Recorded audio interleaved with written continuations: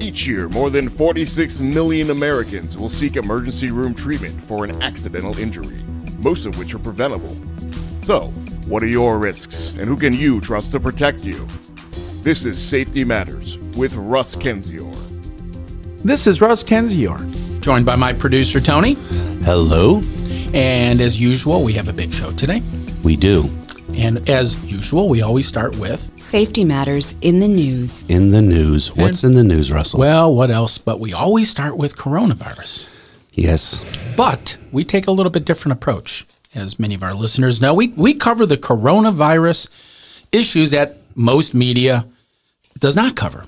For example, what state in the United States right now has the fastest growth of coronavirus positive tests in the United States? New York. Florida. You said Florida? Oh, wow. Hawaii. Hawaii. Yeah, Hawaii is struggling. This is a report put out by Fox News earlier this week. Hawaii is struggling with the highest rate of coronavirus transmission in the entire U.S., leading one expert to urge residents about importance of wearing masks. Here we go. Social distancing, according to a report this past Tuesday. The Aloha State. With the grass skirts. Yeah, this is a quote. The Aloha State is currently seeing coronavirus cases spreading at a rate of 1.6, which means that for every person who gets sick, passes the virus to just over 1.5 other individuals on average. No kidding. That's very high, Honolulu Mayor Kurt Caldwell told Hawaii News Now. The next worst state behind Hawaii is who? Who's number 2? Seattle. You're never going to get it. South Washington. Dakota. South Dakota. Yeah. South Dakota. Yeah, they have a reproductive rate of 1.2. And what do you think number 3 is? Seattle. They're both cities. No, it's Texas. You got to get Texas in there. We're number 3. Do you know that Seattle's not a state? Yeah, that's a good point, Tony. It's Washington. I'm sorry. Texas is the state, and we're at third place with 1.16. So, hey, there you go. It was interesting. What's really fascinating is how they really have closed the state of Hawaii down. It's an island, obviously, and it's really far away. So they really haven't had anywhere near the type of transmissions we have. And it's been hard to get in and out of Hawaii. In fact, they closed down their tourism industry for months. Oh, my goodness. I had a friend who went to Hawaii for a business trip, and you got to tell them in advance you're coming. A lot of prep work. When you land, they take your temperature. They get your cell phone to know where you are. They do some tracking of you. They want to make sure you are where you're supposed to be. They're very, very stringent and have been for months, but yet they now got the coronavirus. Even with all the great actions that they've taken, it's been really, kind of an epidemic of its own on the island nation.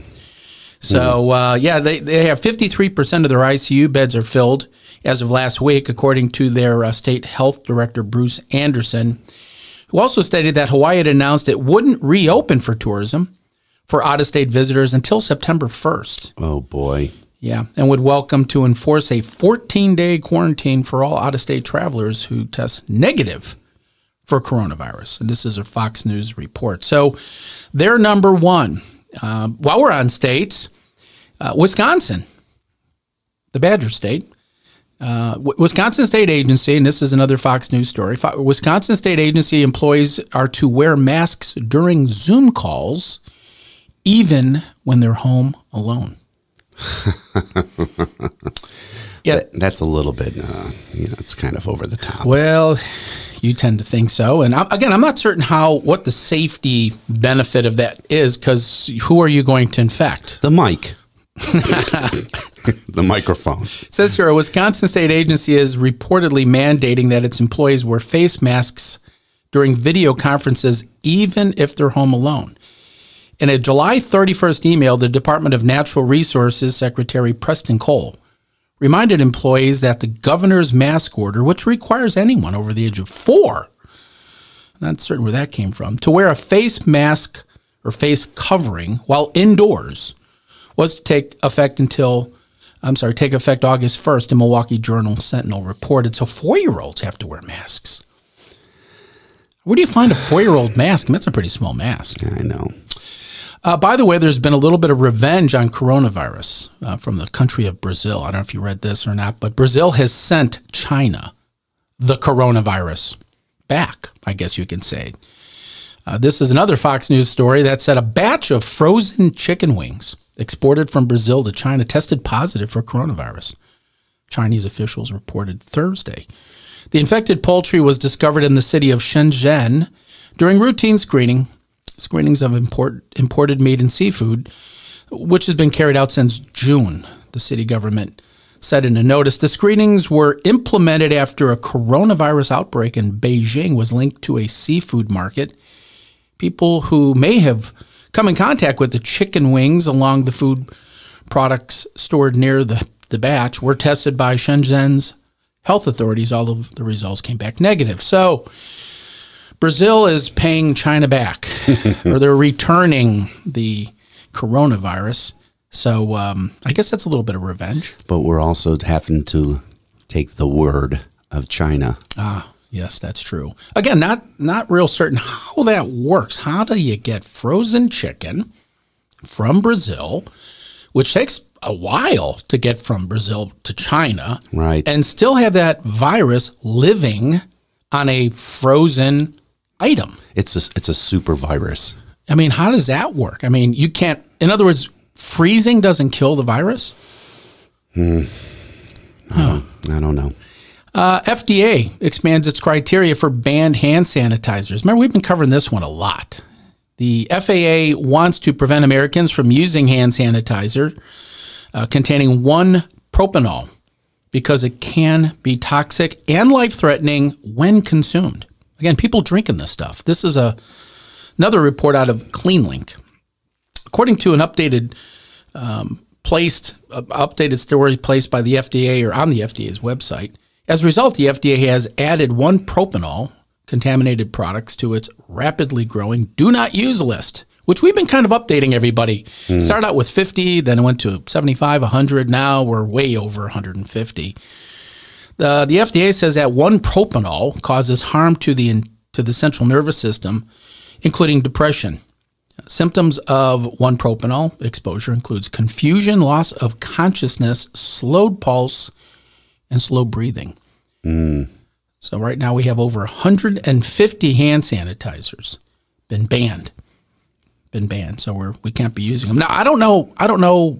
How do you know which hand sanitizers kind of banned? I mean, is what I haven't heard is that the Consumer Product Safety Commission has been recalling these hand sanitizers. Is that something that you would expect they would be doing, is putting a recall out? I mean, if it's a dangerous product, right, why not recall it? Absolutely. But I don't know of anybody getting So recalled. No website showing which sanitizers are in use or not? Well, again, how many people go to the FDA website to look this kind of stuff up? How would you ever know this? And why isn't anybody reporting this? Right. And again, the story goes on to say that nearly 150 hand sanitizers have made their way on the FDA's list, which I don't know how you would find it unless you go to their website, which was created in early summer to prevent hand sanitizers from being sold in the U.S. Some of the hand sanitizers were banned because they're not strong enough and don't work. Others have been banned because they contain methanol, which, like 1-propanol, can be deadly. So is it from ingesting it, or is it from just your hands? It's both. Soaked through both. Yeah, both. You can get sick by using it on your hands, and you can get sicker by drinking it. So it's a combination of both. But there has been a response. Distillers. This is another CleanLink.com story. Distillers have stopped manufacturing sanitizers. Stick to what they know. Yeah, craft distillers are halting their production of the hand sanitizers as demand for emergency supplies dwindle.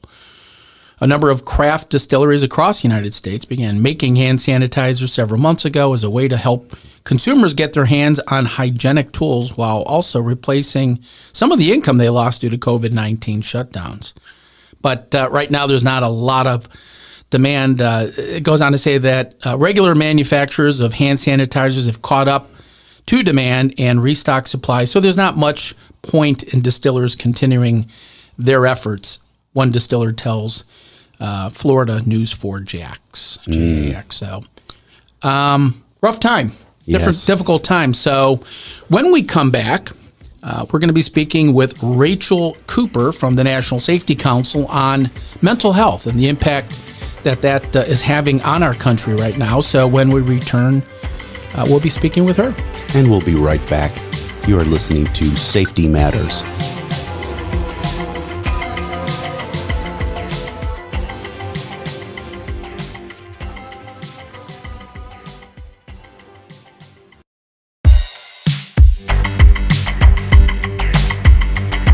This is America's Slip and Fall Guy, Russ Kenz. You are welcome back to the show.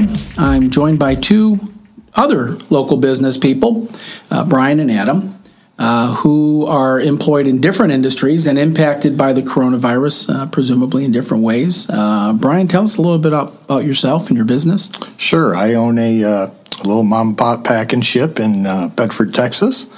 And, we were considered an essential business, so we did get to stay open throughout. That being said, coronavirus certainly impacted us. Now, when you say a mom and pop, meaning like a UPS store type, I'm trying to envision. Okay, so you're getting packages, people coming in, shipping, and you're receiving. Okay. Mailboxes or notaries. Got a few printers in there that do some fancy stuff and print stuff. Think peanuts, bubble wrap, mailboxes, that kind of stuff. So you're essential. Yeah. How about you? Shipping infrastructure. Gotcha. How about you, Adam? Were you considered essential? We were not, as a breakfast lunch restaurant without a drive-through, but we made ourselves essential by doing curbside, using our servers as delivery people any way we could. Sometimes it was only a couple $100 a day in sales, but we kept the doors open until we could figure out ways to work through a lot of it and get back to being open, to the 50% that we are now.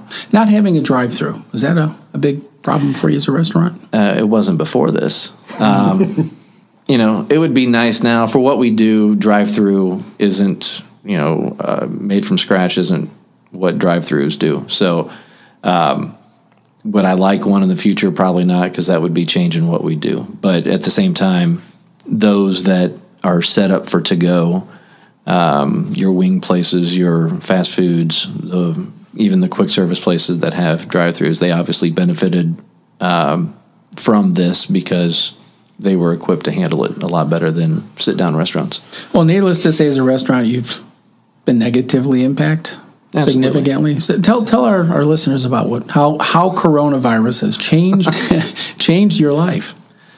Well, first of all, it impacted us greatly from the standpoint of not being able to work the way that we have been, as far as being able to put all my employees to their regular hours, to be able to, as myself as an owner, as a co-owner, I didn't draw a salary for 2 months, and even then, when I came back on, I drew a lot less than what I normally would. It caused us to be creative in a way to find sales. We started doing dinners a couple nights a week just to try to be able to put some people to work. We were fortunate to get some help through the CARES Act, so we kept our doors open. We kept our employees staffed and working as much as possible. We've all taken pay cuts, and we're in this together. We truly are in this together. And we lost a couple employees on the front of the house side just because, it was probably beneficial to them to draw unemployment versus coming in and working 2 days a week and making, half the tips if they were even working that. But I'd say we're about 60% of where we normally would be right now. The only problem is eventually that CARES Act money runs out. Are we going to be at 60% through the end of the year? That's kind of how I see it. I think best case scenario, maybe springtime, we can be operating at 100%, but, can't tell the future. Yeah, who knows? Right. How about you, Brian? Well, we were in our first year. We opened last August. And so we were still in our ramp up, and this literally a startup business, and then this happened. And so my business is all about a kind of accumulating people. It builds up over time. And the position we were in, we knew that we weren't going to be profitable within the first year. Just as you hit a year, the way this thing works is you start becoming profitable at about a year. Well, coronavirus hits, and it slowed our ramp up quite a bit. What we ended up doing was making a pivot, and what we pivoted to was we started stocking mass. One of the things they taught us was meet your community, your market where it's at, and one of the needs we identified was mass. And so fortunately we found a few different suppliers. I tried to find an American supplier that would deal with me. I'm too small. They want, if you order mass from these guys, they want you to order like 5,000 at a time. Like, I don't have room for 5,000 mass. So unfortunately, I had to go overseas for my mass. But anyways, we started stocking a bunch of different flavors of mass, and that helped quite a bit. I'm going to play a little clip for you from Dr. Fauci, and I'm just curious what your take is on this. I know it's difficult, but we're having a lot of suffering, a lot of death. This is inconvenient from an economic and a personal standpoint, but we just have to do it. Inconvenient. I mean, your businesses, has this been an inconvenience for you, Adam? Absolutely. For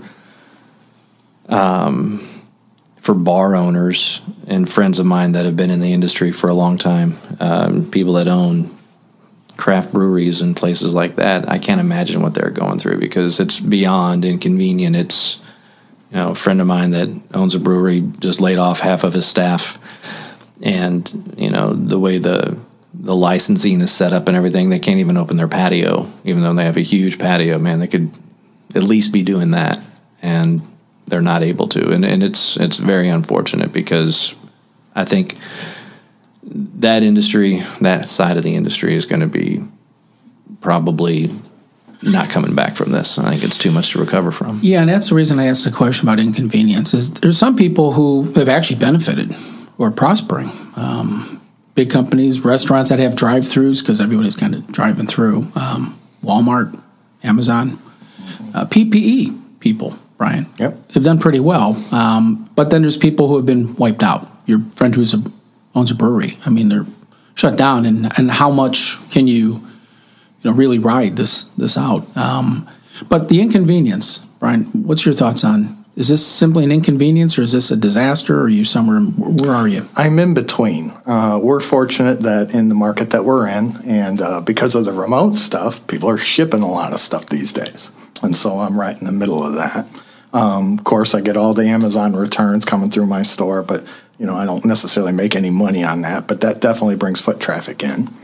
On the other side of my business, I'm also a technical consultant, and that I can tell you a little bit about. And this is a big company like ERPs and document management systems, the cloud. Mm-hmm. We're doing great. We just hired 50 people, and the reason why is we're fashioning systems to basically like this office building that we're in, so that people don't need to be in them anymore. And so we're building the accounting systems, the ERPs, the document management, all that stuff that would normally be happening in an office like the one we're sitting in doesn't need to happen. We've digitized it all, and it's all up in the cloud. And so that part of the business, that's why if you watch like Microsoft or some of those other guys, they're doing absolutely. I mean, Microsoft's getting ready to spend billions of dollars on something that takes pictures on your camera. I mean, they're just looking for stuff to spend their money on at this point. So there's winners, there's losers. The economy's changing. Business is changing. Yep. It seems like the small business, self-employed businesses are the most vulnerable. They're the least likely to consider this simply an inconvenience, but more of a crisis or disaster, primarily because they don't really know what the future holds. And I guess that's my question, Adam. What does the future hold for your business? I don't know how to answer that. I don't have an answer. I don't see it.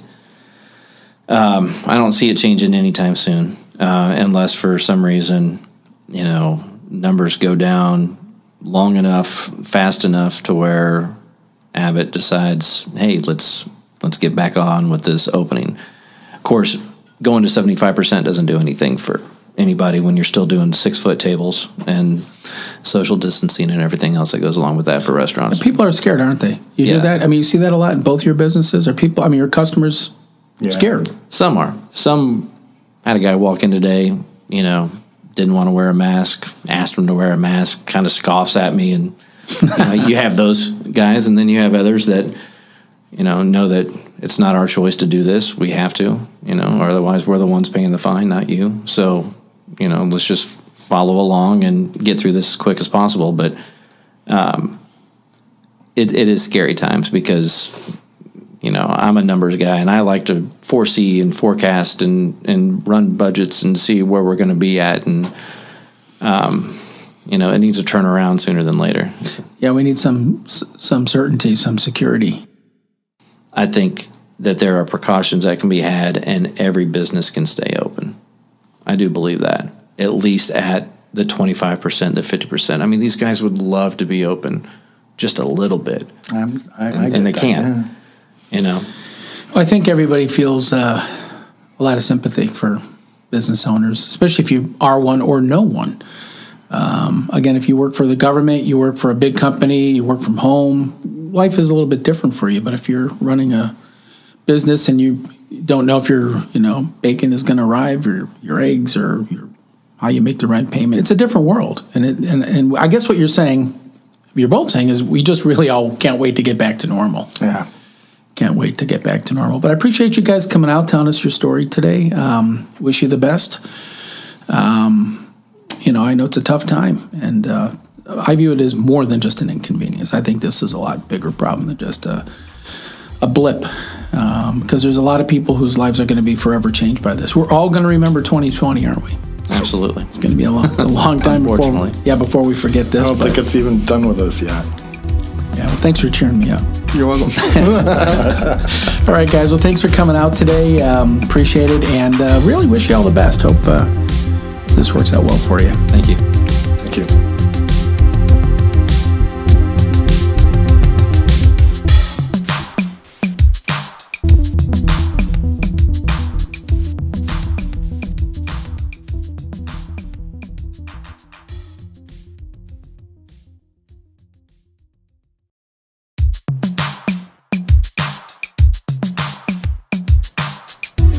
As most of you know, I've been an active supporter of the National Safety Council, and in fact been a member for over 25 years. I serve on the board of delegates of the NSC. Many of you know it as the Green Cross, based out of Itasca, Illinois.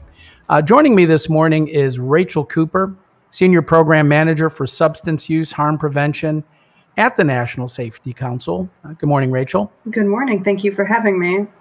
No, my pleasure. The issue of substance abuse, mental health, seems to be very complicated but growing.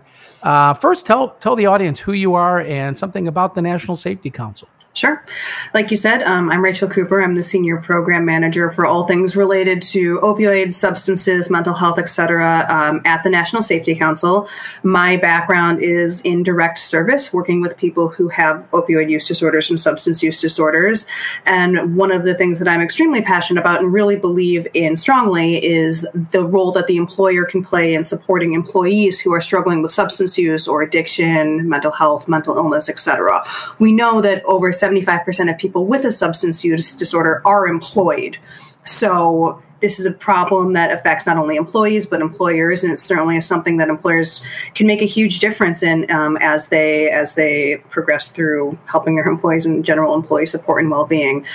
About the National Safety Council. So the National Safety Council is America's leading nonprofit safety advocate, and we've been that for over 100 years. So we're a mission-based organization, and we focus on eliminating the leading causes of preventable death so that people can live their healthiest, fullest lives. So we focus our efforts, of course, where we can make the greatest impact, and those three areas are safety in the workplace, safety on the roadways, and then all sorts of safety related to impairment and well-being.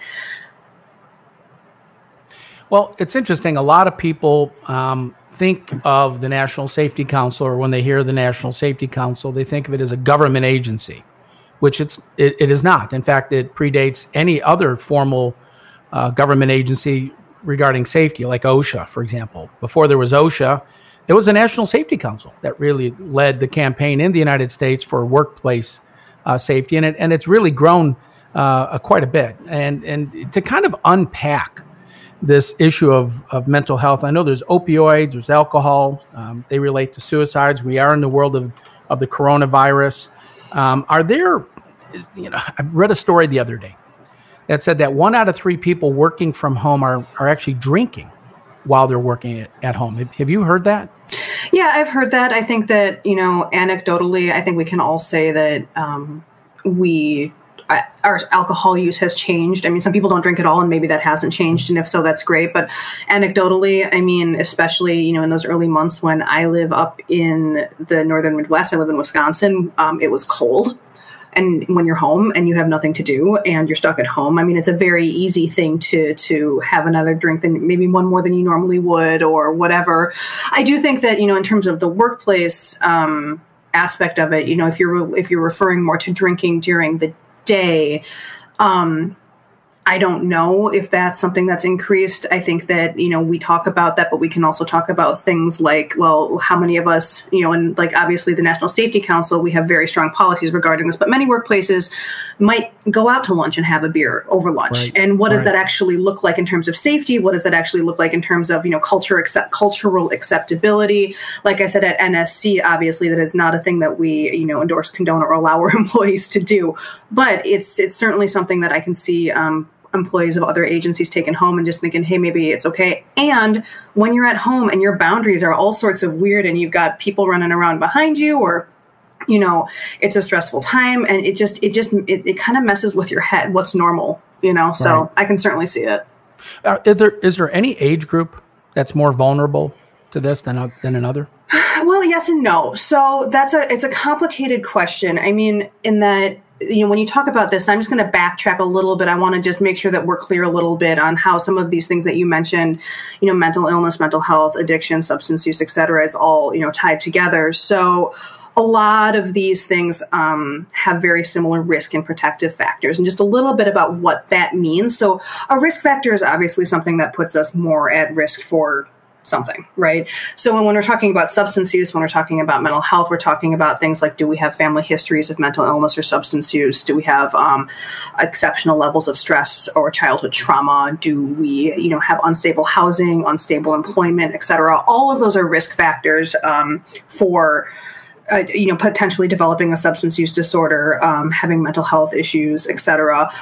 Again, protective factors really oppose those, and those decrease the risk. And that's, like healthy diet, exercise, of course. And there's like those individual things that you can do as a person to kind of protect yourself. But there's still the systemic factors that highly impact it as well. And that's not something that you as a person can really change. I mean, you can do what you can, but you have to talk about, workplace stress. Do you have reliable support from family and friends? Do you have, good coping skills, et cetera?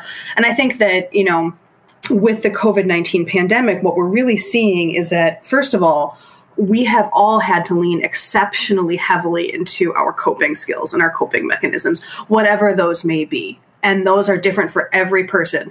For some people, if your coping mechanism really relates to the gym and going to the gym and working out, or maybe fitness classes, and that was shut down for you, that's now something that has been taken away from you. On the other hand, if your coping mechanism was going out for drinks with friends and venting, that's also been shut down and taken away. So we've all been kind of just reframing every step of the way. And, for some of us, that's easier than others. So that's really where a lot of this kind of comes together. And then, no matter how you frame it, at the end of the day, we know that the COVID-19 pandemic is going to have very serious psychological and social effects on all of us. I mean, it's going to persist for months and years to come because this impacts all of us differently. And distress, anxiety, fear of the virus itself. Some people experience, insomnia, and fatigue certainly impacts your capacity to be safe. It certainly impacts, your way to your capacity to like process stress. We don't know what's going to happen here in terms of the long-term effects. So when we're talking about age, I think that we're definitely going to see that this impacts different age groups differently. Kids, school, college-age kids and their school, the working age population who unemployment, potentially furloughs, all of these things are going to impact us differently. In terms of, the actual age differential, when we talk about things like opioid overdose fatalities, we do see that those rates have increased and decreased at different rates, depending on your metro area, depending on if you're urban or rural, depending on, what type of drug we're talking about. Like, are we talking about prescription opioids, or are we talking about synthetic opioids like fentanyl? So, we can get really targeted with our interventions, but at the end of the day, we're going to have to do some blanket actions like increasing accessibility to treatment, ensuring that employers are covering treatment with their insurance plans, ensuring that Medicaid and Medicare are covering these options as well for people who aren't on employer-sponsored insurance plans, which is a lot of people, and in making sure that the support systems for our youth are exceptionally strong as well as they navigate their way out of the pandemic and its social and psychosocial impacts. Wow, I mean, so as we're all avoiding each other by staying in our homes to avoid getting the coronavirus, we're actually bringing upon ourselves personally, obviously, a lot of stress, personal stress. I mean, a lot of people are like working, raising their kids, having to teach their kids. They got the dogs, they got the housework. In many cases, it's a husband and wife both working out of a home, that they don't really have the right facilities. They don't have the right technology, for example, internet, phone, etc. And so there's a tremendous amount of stress. And again, hopefully the country will open up and let people kind of escape their homes and build a healthier life. Last question I have for you is, tell us a little bit about what the National Safety Council is doing to help people. Sure. And I just want to circle back on something that you just said. I think that the flip side of, the country reopening question is a really complex one, because there are so many factors that go into this. Like you said, when you have your home life is so stressful. But we do also know that there is a lot of fear and anxiety that surrounds going back into the workplace, and is that safe? So if you are a person who is immunocompromised, or if you're in a certain age bracket, the fear and anxiety about returning to work it might be more important than anything else, because you feel like X, Y, and Z, or you might have a partner or a loved one in your household who, if you go back to work, you might be putting them at risk. So that's part of why the National Safety Council developed the SAFER initiative, which is Safe Actions for Employee Returns, which is a comprehensive, multifaceted effort to really guide employers through the process of safely resuming traditional work and operations now, while this is still going on. And then what does that look like in the post-pandemic phase? So that has everything to do from like physical, restructuring of the work, to test, contact tracing and testing, to what I talk about, which has a lot to do with mental health and substance use. And what we're really seeing is that the response has been very patchwork, depending on states, depending on the government, and that's not a criticism, it's just a comment. So employers are often very confused about what they should or should not be doing. And that's, there's a lot of, I encourage all of the listeners to check out the SAFER initiative at nsc.org/safer. Again, that's nsc.org/safer, to make sure that, the most up-to-date information is available there. There's a series of webinars where we have leading, NIOSH and CDC participants, keeping us up to date on what's best. We have risk assessments to make sure that your workplace is as safe as possible, because as the country reopens, there are many, many different types of safety to navigate, many different things to focus on. So I just want to make sure that everybody listening has a chance to check that out. There's a lot of information there. We do recommend that you pull in a solid group from your from your workplace, including leadership, including HR, including your safety professionals if you have them, just to make sure that all of those teams are aligned and creating the most robust response possible. So go ahead. No. Excellent point. And again, we've been speaking with Rachel Cooper, Senior Program Manager for Substance Use Harm Prevention at the National Safety Council. Appreciate you spending time with us today to cover this very important issue of mental health, suicide, opioid abuse, any form of substance abuse. So I really appreciate you coming on the show today, and thank you for all the work you do. Oh, absolutely. I just want to close by saying a couple things real quick. One is that when we're talking about, especially responding to the COVID-19 pandemic, we're talking very much about being reactive. What are we going to do right now? So we're talking about managing, employee stress and anxiety. What kind of short-term policies might we have in place as far as, flexible work schedules? What are we going to get from our EAP? How can we enhance our benefits? But we also know that we're looking at the potential of having these mental health impacts continue to impact the workplace for months and years to come. So this is the time to start really thinking about, what does it mean to have a psychologically safe workplace? What does it mean to have a mentally safe workplace? Can my employees, who are any workplace's biggest asset, it's the employees, can they ask for help and get help if they need it? Do they know what to look for in themselves? And that's a complicated thing, because when we're all stressed and when we're all feeling, really up to here, it's not an easy thing to take a step back and be like, hey, maybe I should ask for some help. There's a lot of mechanisms in place. People might not trust that it's confidential. So I really highly encourage everybody to check out, the varying mental health resources and webinars that we've got up on the Safer page, to really take a look at not only where do we go with the COVID-19 pandemic, but how do we continue, and who do you need to have engaged? And we have a lot of excellent partners who are part of our task force, who have partner resources up there. And I encourage you to take a look and, of course, reach out if you have any questions, because that's what the National Safety Council is here to do, is to support people as they try to create a safe workplace. Thank you. You summed it up well. And we'll be posting some information on the Facebook page, which you can get in touch with Rachel and learn more about mental health. Stay tuned for more Safety Matters.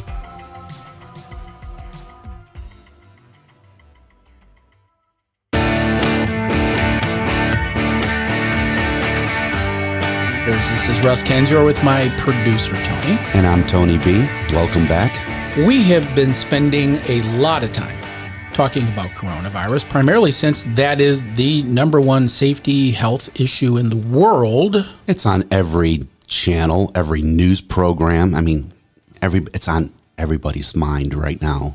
Yeah, I mean, it has literally just scared the dickens out of everybody pretty much across the planet. Absolutely. I was in Austin this past week, and can't tell you how incredibly insistent in the stores and in every public place, and it's almost shunned upon if you're not wearing a mask. We really have changed as a country. They look at you different. Like if you don't have a mask, and I'm outside in the sun in a parking lot, and they look at you like, "Where's your mask?" Yeah, and that's, I don't know if that's going to change. Yeah. I think our society is now, for many, many months to come, going to be socially distancing all the time. I mean, some people don't want to shake hands. That might go away, as Dr. Fauci kind of wished it would. We judge each other by, are you wearing a mask or not? Right. Not certain about the real effects of that, but nonetheless, we are being judged. And I'm not certain even after the election this is going to go away, because people are scared. I mean, we have really conditioned the American people to be so fearful of each other. I mean, we look at each other almost like zombies, like, don't get close to me. Here's what I think. I think if Trump wins, it still continues. Yeah. If Biden wins, it goes away. Well, I don't think it's going away, is my point. I don't think it's going to go away. They might use it to continue on that fear. Yeah. Right. There's now states, governors using safety, specifically the coronavirus, as a tool to empower keep themselves, us in place. Keep people in place. And I don't know if the American people are going to stand for that. Oh, I'm so scared. Yeah, I don't know. I gotta wear my mask. I mean, there's things to be scared of. This is something that it was so unusual. I had a conversation with a friend of mine who's a medical doctor, and he said, we never kept track of how many people a day tested positive for the flu. We never kept track of how many people a day were dying from the flu. And had we done that, it probably would show very similar. Similar, sure. I'm sure of it. But nobody gave, two thoughts of it. But for the coronavirus, it's again changed the world. We and corporations and a lot of companies have really changed. But as you implied in the very beginning, we are safety matters. Yeah, and I find myself kind of in this quandary where, in my line of work as an expert witness, I work with many, many different companies on matters of litigation. I also do consulting work with companies on fall prevention, slip and fall prevention. And a story came to mind.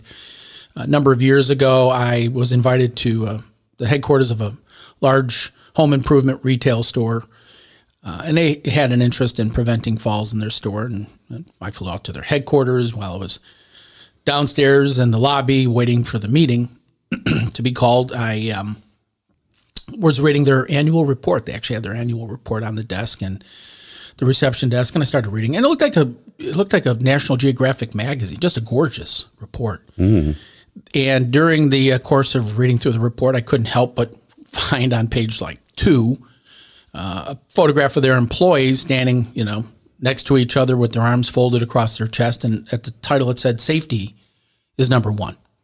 Safety is number one. That's good. Yeah, it was great. And again, a lot of corporations will do that. A lot of big companies will talk openly about safety. But this was an interesting story because when I did get up to the executive offices and sit down with some of the senior officers of the corporation, I brought the annual report up with me. And I said, look, I couldn't help but notice the data that you were putting into your annual report about everything, about the company, the profit, P&L, all the information about the company, assets, that sort of thing. I said, but look, on page 2, it has this beautiful photograph of your employees with their arms folded across their chest saying safety is number one. They all agreed. Oh, yeah, safety is a big deal. It's a big deal. I said, well, great, because it's a big deal to me. But when I was going through your annual report, I couldn't find any line item that would break down how much money you spend on safety. I mean, if it's number one, right? Should be up there. You'd know it. And so I asked them, how much money you spend on safety? And they said, well, we spend a lot. Well, how much? Quite a bit. Well, what do you spend it on? Well, we spend it on a lot of things. Look, Tony, I've been around the block. Right. That's not, from an executive of a corporation who's going to dance that dance, that ain't going to work. So I said, look, if safety is number one, you should know that. Because I can go through your annual report and find how much money you spent on just about everything. I could probably find how much money you spent on toilet paper if I looked hard enough. And by the way, that's number 2. Well, they didn't think that was funny. And so what I said to them was, you talk about safety being a big deal, but it appears to only be a big deal to your shareholders, meaning you're trying to tell your shareholders. Yeah, it's the lip service. It's the... Right. We want to look this way. Right. And that's what I said is if you're serious about safety, you want to prevent injuries, and you really are willing to invest in that, I'm here to help you. Put your money where your mouth is. That's right. But if you're going to tell me, well, it's really a big deal, but we don't even know how much we budget for it, then obviously it's not a big deal. It's like saying, hey, the most important thing to me is my children. Well, really, what baseball team is your 9-year-old on? I don't know. Whoa. When's the last game you went to? Right. And, again, if you're going to prioritize something, then be honest about it. That's right. And that's sadly what I find a lot with companies across the country is the lip service, the talking about it. And in part, this kind of overlaps with coronavirus. People are working from home. They're distance learning. This whole approach to safety is such, specifically with coronavirus, that we're not even certain the lockdown worked. In fact, there's evidence to show that the lockdown hasn't helped at all. And so we may have just crippled ourselves, crippled our society. Certainly, we're not helping our children. I mean, they should be allowed to go back into school. There's no evidence to show that there's anything unsafe about children returning to the classroom, as well as teachers returning to the classroom, assuming the teachers are under the age of 70, which presumably they would be. So what's the big scare? How is the long-term implications of this going to really play out? And again, like my example with the corporations that I work with, you got to be honest with yourself. I mean, really, what is this all about? Where are we headed? What's the big picture? What's the long-term consequences of this? Because it really could be very troubling. In fact, next week, we're going to be speaking with Ralph Nader on transportation safety. There we go. He'll be joining us for a interview about what's going on in the world of transportation safety. Also, for our listeners, we have a new website. Amen. Yeah, it's a new website called thesafetymattersshow.com. Would encourage everybody to go there. Our social media links are now up on the site, both Twitter and Facebook. And so if anybody has any questions, they can send us a message. As I mentioned earlier, the National Safety Council link is going to be on our Facebook page. So those of you who have an interest in learning more about mental health issues. There's a lot of webinars and seminars going to be up on the social media site. You can do that. Or if you would like, you can send me an email. Russ@thesafetymattersshow.com. And so if you have any questions or comments or show ideas, give me a call. Yes. Let us know. I think that's good. I think that's it's a good way to wrap up this show. It was good, Russ. Well, when we come back next week, as I said, we're going to be speaking with Ralph Nader and be covering some interesting new information that's percolating out of the media. What's happening in safety. What's happening in the news. So when we return next week. Well, this brings another show to a close. Do you have a question or would like to suggest a safety-related topic for us to talk about? We'd love to hear from you. Please visit the show's website at thesafetymattersshow.com, where we also have links to our Facebook and Twitter feeds.